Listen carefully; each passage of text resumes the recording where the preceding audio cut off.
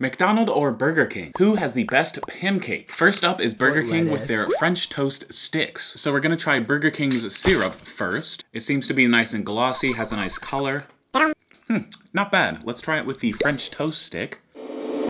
Overall, they aren't bad. They're nice and crunchy and aren't too sweet, but they are deep fried, which makes them super oily, and I don't really like that.